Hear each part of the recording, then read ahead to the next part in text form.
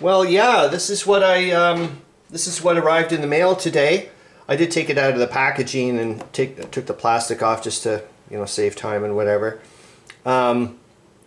This is my winnings from the Meandering Mike's Valentine Edition giveaway. I do believe it was for that, which is totally cool because it's tomorrow. Yeah, it was what blew me away actually, because at first I was thinking, oh, there's not going to be very many games to choose from. God, I'm terrible. And that because I think he wanted to not, you know, get towards like Deathmatch 2000, the box, you know, the board game edition or something like that, for Valentine's Day. So I thought, oh, I'm not gonna, whatever. But and also the second thing is I don't live in the United States, so part of the agreement was anybody out there, you got to pay the full on for shipping. So I was like, yeah, I knew what I was in for, is what I'm saying. And boy, I picked the wrong, if you know what you're in for shipping costs, because this thing is flippin' holy. I've been saying that to myself many times. I'm like, Jesus, this thing is heavy. And I haven't even opened it up yet, but I have looked at it because, and yet again, God, I felt bad afterwards when I was getting down to about 2 or 3 games. And that's the thing I was saying about the Meandering Mike's choice of games. There was a ton to choose from. I was really surprised. When I did finally decide to go this route, for a variety of reasons, I'll show you why. For one, this is my original Rune Quest. I think it came with a cover sleeve or whatever. This is the only other fantasy role-playing game as a kid that turned my head away from Dungeons and Dragons. I played other themes or whatever, but this one, it's just something about it. Well, first off, the cover, right off the bat, it just had just beautiful to me. It just had this. I'm not saying Dungeons and Dragons wasn't serious or whatever. It just had this kind of a vibe to it. Yeah,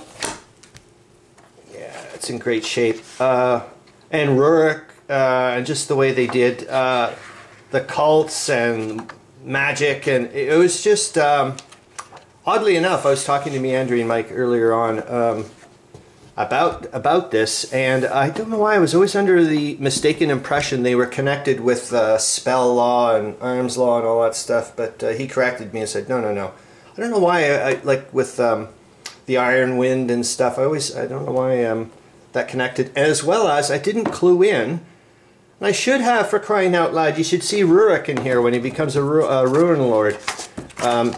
He's dressed like a freaking Spartan, for God's sakes, and anyways, let's look at the real stuff, because that's what I want to thank Meandering Mike for this, because I'm going to be getting hours upon hours upon hours of enjoyment out of this, even if I don't play the game, which I will be, because you're going to see something in a minute. There's a flippin' solo component in this, but I don't know about you guys. As if that would have stopped me, or has it ever stopped me from playing a role-playing game solo? Never. But now I don't even have to worry about that. What I'm saying is, just like when I was a kid, with a lot of the stuff that I purchased, I'm going to be probably spending hours upon hours upon hours just going over this again, reading it, and allowing my imagination to just have some fun. Anyways, what got me for this was I watched the unboxing by, well, let's unbox it while I talk.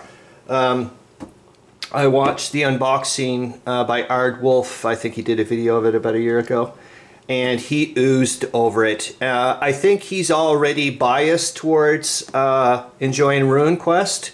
However, you could see him purposely making sure that that was not going to bias the unboxing vibe he was getting from it. It was just, he was so blown away by the quality and the breadth of material that you were getting that, I mean, yeah, he dissed the dice, so there you go. So what I'm saying is, oh, okay, and what bid it for me, and that's why I should have clued in, it was around there, like you can see, like, Rurik doesn't look like a knight in shining armor. A lot of the, there's bronze left, right, and flipping center. I am a massive Assyria nut. Anybody who knows me ever since I was a little kid, I've been to the British Museum twice. I've not gone to any other part of the museum except for the Assyria exhibit. I've been there for like 10 hours in total. I don't have no idea what the rest of the museum looks like. I couldn't care less at the moment. That type of thing. Wait until you see, I think it was in Ard Wolfslayer's, I think it's because part of one of the other covers I think here actually fully reveals the back bit. Maybe or something. And I went, oh my God. I can play. I've always wanted to play an RPG game, like, you know, in the land of Assyria or something like that, and I was just like, oh, you've got to be joking. Yeah, I actually did one in Mesoamerica and whatnot, so, but let's go see. I wanted to just, look at this, jeepers jumping. Huh? Holy F. Oh, this is going to be fun. So what I'm saying is thank you. This is it. This is the one that knocked my socks off. I went, okay, that's it, game over. Look at that. If you, like I said, if you know anything about me, oh, and that was the other thing. When I saw that too, I was like, oh my God, that was like my first RPG campaign I ever played in D&D. No, I didn't do medieval. I went straight off into Central America. I had the Deities and Demigods book, and off I went. Because I was totally obsessed with the Aztecs as well, but this. See you later. I'm gone now. And that, look. So if I can, and I don't, like I said, I didn't even need this to go off into Wonderland. I'm sure just like most of you guys. Oh, sweet Jesus. So what I'm saying is thank you so much. This is going to just be a dandy and a half to go through. Wowzers. Look at that guy on a zebra. Oh, I love that stuff. There was something about this thing, and now it just looks like it's gone, and I don't know, even if, yes, I know they're not connected to Iron Crown Enterprises, but it still has that vibe for me in some ways of the Iron Wind and whatnot, and that always captivated me as well. Wow, this is going to be fun myself. I want to get to the map. Come on, you. Where are you? Holy shoot, there's a ton of people in here, man. It's not like, oh, by the way, you've got a choice of, you know, oh, this guy looks interesting. Wolf pelt cloak. Who would I want to be? Just want to see quickly. She's interesting. Like, what kind of effing history is going on with her? Sorry, maybe I should zoom out a bit. I wasn't even looking, but yeah. God, they're just so cool looking, man. I don't know what the hell's going on, so I'll find out later. Oh my God, Rurik! Cool, man.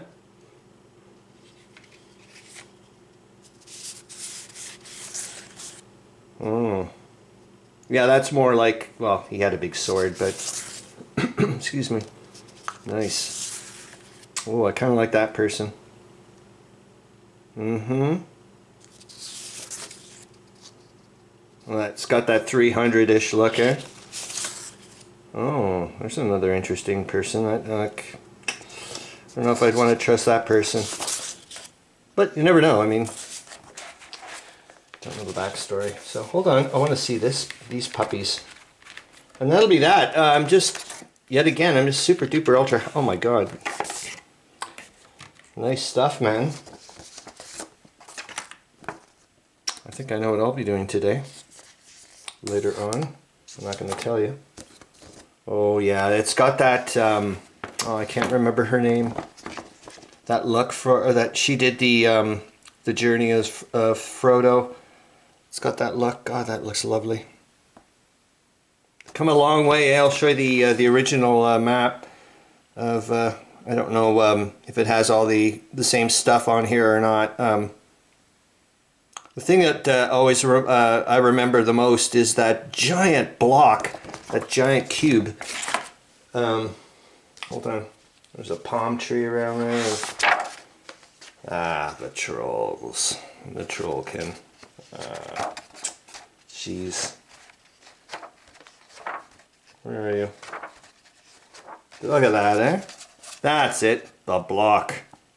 That's what yeah, the palm tree there. It was just like, what is going on? Like, it just felt, yeah. I didn't get to play it very much, unfortunately. A little bit.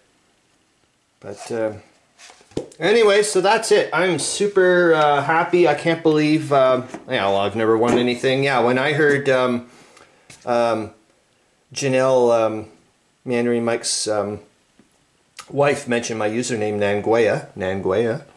That's how you pronounce it. Yeah, I was like, this is totally cool. I had no idea what I was going to get, but now this is going to be, yeah, I'm super duper ultra happy. So thank you so much, and yeah, have a wonderful time, guys. See you, and yeah, and obviously super special thanks to Meandering Mike. Thank you, thank you.